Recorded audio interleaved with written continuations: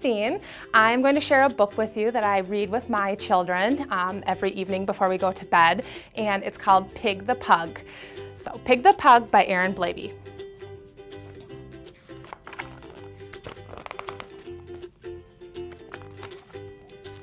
Pig was a pug, and I'm sorry to say, he was greedy and selfish in most every way.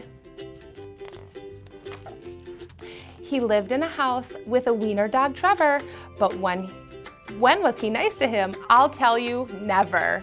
You've got some great toys here, poor Trevor would say. But Pig would just grumble, they're mine, go away. But it might be more fun, Trevor said to Pig, if we both played together. Well, Pig flipped his wig.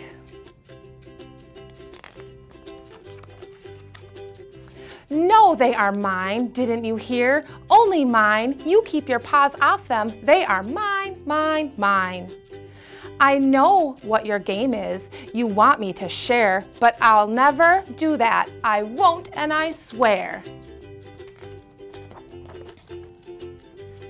And with that, he proceeded to gather his stuff and make a big pile with a huff and a puff.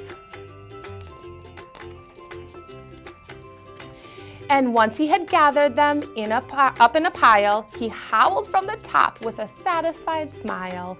There, shouted Pig, now you won't get my loot. It's mine, mine, mine, mine. So why don't you scoot?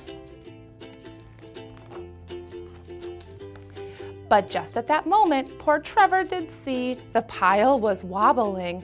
Oh dear me. Watch out up there, good Trevor did cry. But the shame of it was,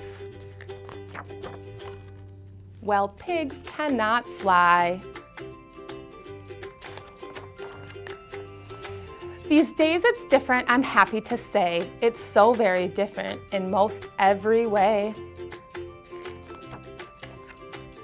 Yes, Pig shares his toys now, and Trevor's his friend, and they both play together while Pig's on the mend.